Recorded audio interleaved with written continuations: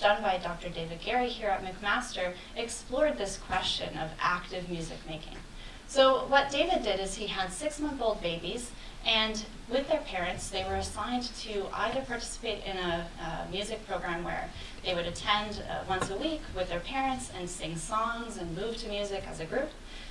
The other half of the babies were assigned to a control condition where they would just play little non-musical games together while music played in the background. And they would attend these weekly music sessions or non-music sessions every week for 6 months. At the end of the 6 months, the babies in the active music classes showed huge improvements in music listening skills.